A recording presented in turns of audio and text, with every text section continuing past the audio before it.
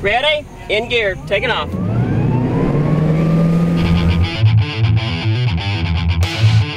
To whip this way atop the water, it sure doesn't hurt to be youthful, lean, and limber.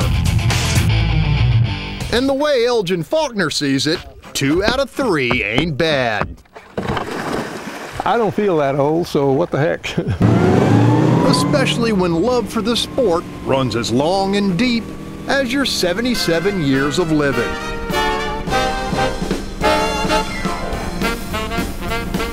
I never had any idea that I'd still be skiing, but I never had the idea that I would even be breathing. Okay, here we go.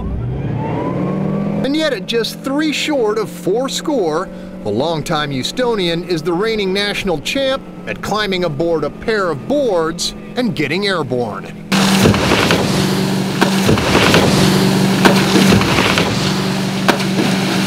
I've never been good at landing. My landings are just terrible. You got another one in you? But good enough to earn the gold and ignite a desire to mount a title defense. I think another 10 years anyway. I don't really know, but you know, every time you go out there you think this could be the last, but that's not my plan, I'll tell you that. It's the kind of never quit competitive compulsion that clicks with fellow Houstonian and 4-time national champion Paul Risch. A trick specialist just 6 years shy of Social Security himself. Elgin is my hero. I look up to him. He's my role model. And that's like the reward for being old, you know. I'm his inspiration because I'm older than he is. My goal is to be where he is at 77. And Paul will likely pull it off. You could call his high-speed collection of intricate tricks the work of a controlled kamikaze, the mastery of a single maneuver, a blend of passion, and the dogged, sometimes dangerous pursuit of perfection. 400 times and got knocked unconscious twice. And that's called fun.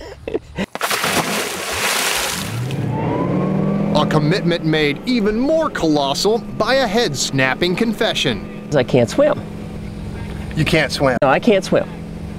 No.